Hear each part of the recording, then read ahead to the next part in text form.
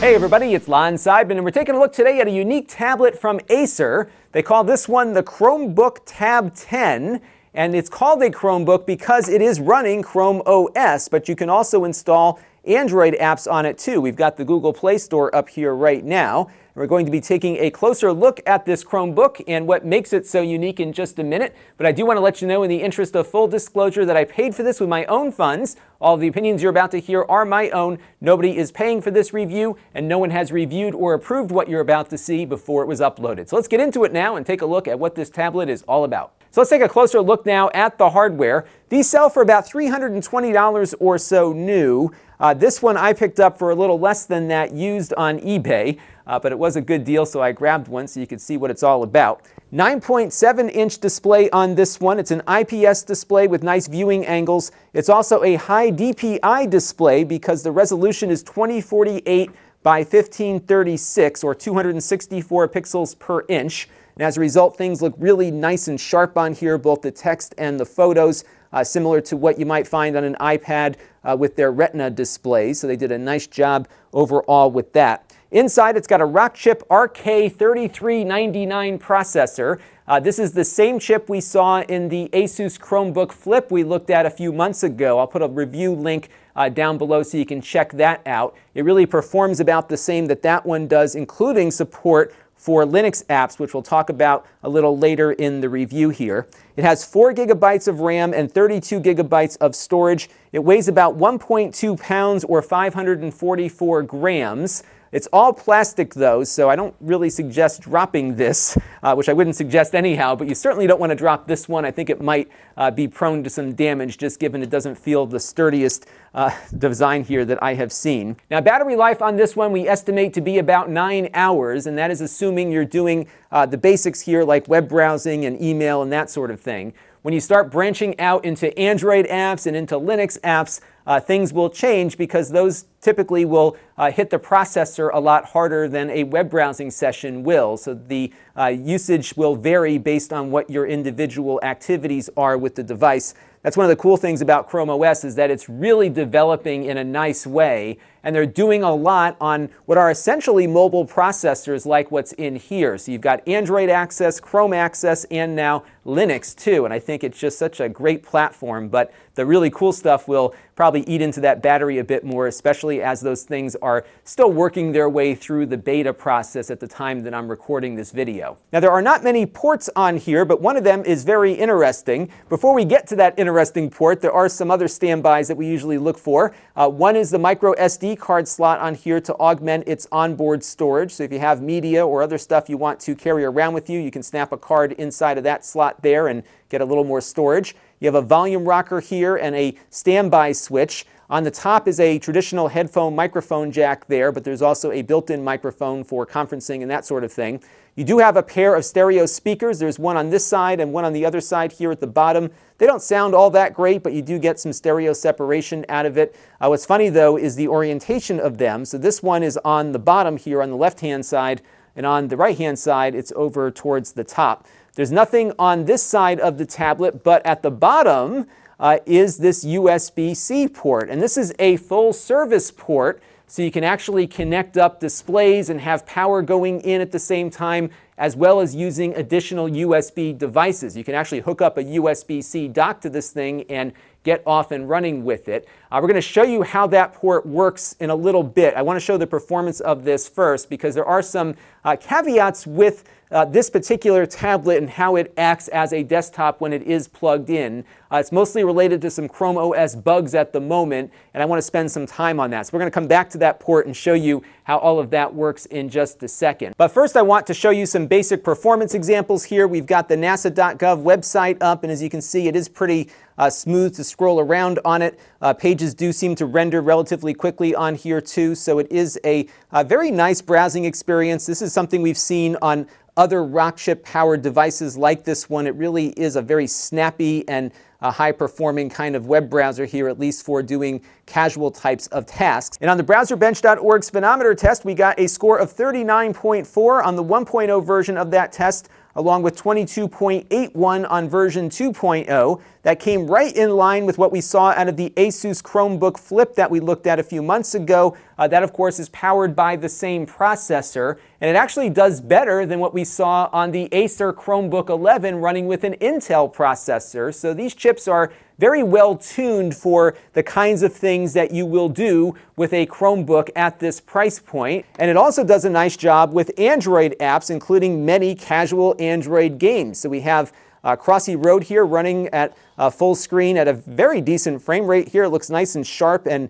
no real issues with slowdown or anything else like that. So not too bad of an experience here to play these kinds of games.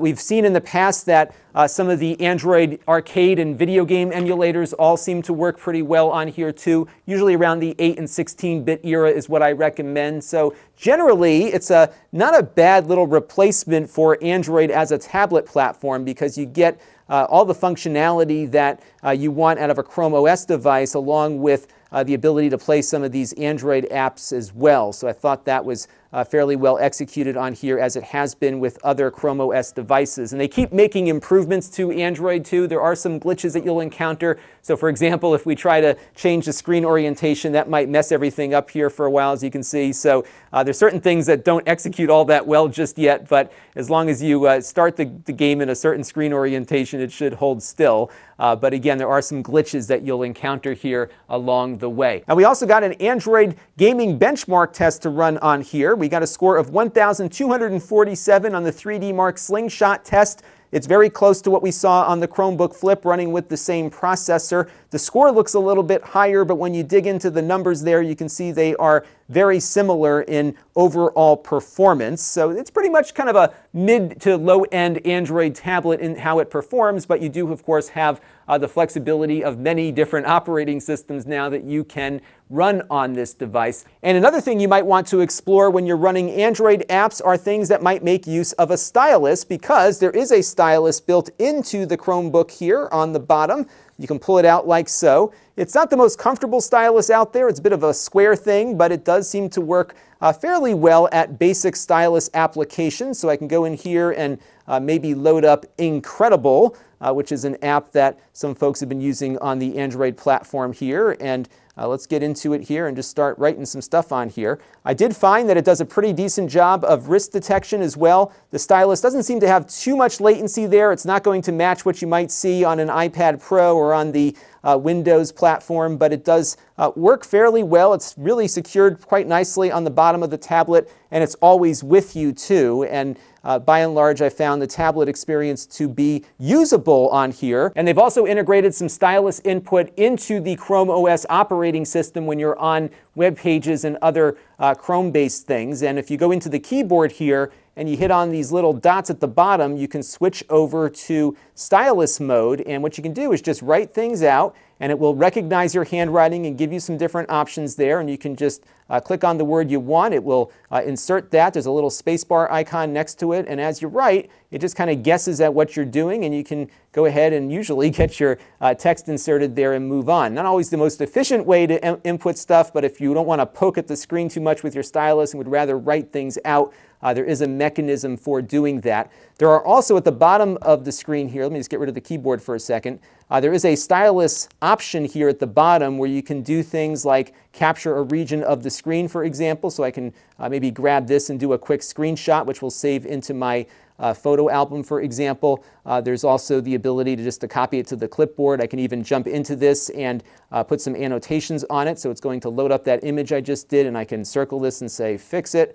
And kind of move on from there. So there's some cool stuff that you can do here with the stylus, both on the Android side, but also on the Chrome OS side of the device. Now, I do want to talk about, though, what happens when you try to plug a keyboard or mouse into this thing, because unfortunately, it looks like this is kind of a unique device in the Chrome OS lineup, and right now it's not working all that well when you're trying to switch in and out of some kind of desktop mode with other input devices. So let's explore that. We're going to start with the USB-C port, and then we'll look at maybe a Bluetooth keyboard too. All right, so I've got the tablet out here on a stand in landscape mode. We've got power going into this adapter from the Acer power adapter, HDMI out to the monitor here, and I've got a dongle for this keyboard trackpad combo here. And I'm just going to plug this in to the USB-C port on the tablet, and it just started charging, so we're getting power in. I am getting a low power warning though when I do attach that.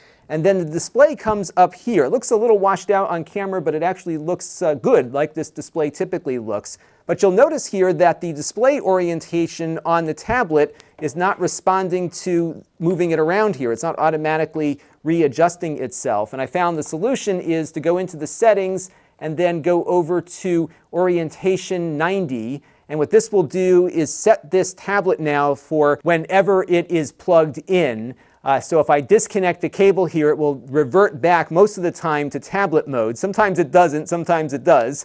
So I'll pull this out here. One thing that I did notice it do is basically sit at a dark screen for sometimes up to a minute before it comes back on. So it's very slowly switching out of this desktop mode back to tablet mode. When it does finally come back, it does seem to work fine as a tablet, but it just feels not complete to me. That's why I was mentioning it was so quirky here. You can see now it's properly getting the screen oriented. It's back into its tablet mode where everything is full screen, but again, it takes it a while to get back into that mode. And if I were to, for example, maybe try to plug it in while we're in a landscape orientation, it's now going to flip the screen basically to what I had set up before, as you can see. So it's not going to, again, smartly know the position of the screen. I had a bigger issue, though, with Bluetooth keyboards. Let's take a look at that. All right, so I've got this Bluetooth keyboard trackpad combo here. I'm going to pair this up now. And once it connects, let me just type in the code here. Once it connects, it's going to once again put this tablet into the desktop mode, and you can see it reverted it to the screen setting I had earlier. So let me just flip it back around here. So what's cool is that I can actually operate this as a desktop now. My mouse pointer is upside down. It's really a little crazy right now how this thing is not working properly. And then what will happen here is that even if I disconnect Bluetooth completely, so for example, if I go here and just turn off Bluetooth, it stays in this desktop mode. So it becomes really difficult to operate the tablet because all of those tablet features we were running with before, like the auto screen orientation and the full screen, all of that stuff goes away. Even the power button here doesn't work properly. I can only just turn off the tablet completely. I can't put it back to sleep. And there's really no way to extract it out of this mode after you connect up a Bluetooth keyboard and mouse. It just stays in this until you reboot it again. And that was a little problematic for me. But one thing that did work very well on here are Linux apps. This is one of the Chrome devices that supports this new Crostini feature, which boots up a Linux container on your ChromeOS device, and you can install a bunch of stuff and run it, and it did work fairly well. The one issue I ran into, though, is that when you have the tablet in tablet mode, which means everything is running in full screen, it does have an issue with apps that use multiple windows, like GIMP, which often puts your tools up on these little side windows. I was putting all of those tool windows up as full screen windows. I had to switch back and forth to go back and forth on those things. So when I got the Bluetooth keyboard connected, it reverted back to desktop mode that supports windowing, essentially, and that app did run a little better for me. But overall, the performance of the Linux applications is fairly close, almost identical to what I experienced on the Chromebook Flip. And you can see more about that in a video I posted a few weeks ago that details the Linux feature in more detail if you're curious about how things work. So you definitely want to get this tablet out of tablet mode when you're doing that Linux stuff so that you can get multiple windows and everything else going on it. I believe there is a way to disable tablet mode on these tablets, but you have to dig into some of the extra settings there to do that. There's no consumer option, just to click a box at the moment to get that working properly. But altogether, I think it's a fairly nice Chrome tablet. I really like where things might go with Chrome OS, especially as it relates to Android and Linux applications. And I am pretty optimistic about the shift here in Google's focus to making larger tablets running Chrome OS, because it really is going to give us a lot of opportunity for some really lightweight but very functional computing in the very near future. Android, Linux, Chrome OS, all on a fairly low-powered and low-cost device is pretty exciting. This is a little on the expensive side now, especially when you can pick up a Windows device like the Surface Go for around the same price. But if you are really interested in where Chrome OS is headed, and you can pick up one of these for $300 used or something. Give it a shot. I think it's something really fun to play with, and I think a real window into what the future of portable computing might be from Google. Lots more to see on this, I'm sure, in the future, and until next time, this is Lon.TV. Thanks for watching. This channel is brought to you by the Lon.TV supporters, including gold level supporters Chris Allegretta, the Four Guys with Quarters podcast, Tom Albrecht, Gerard Newberg, and Kalyan Kumar. If you want to help the channel, you can by contributing as little as $1 a month.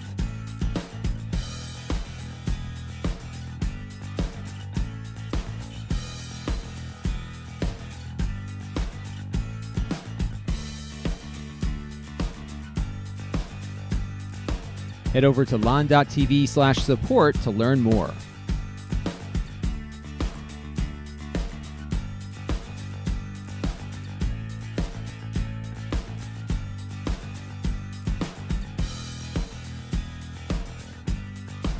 And don't forget to subscribe. Visit lon.tv/s.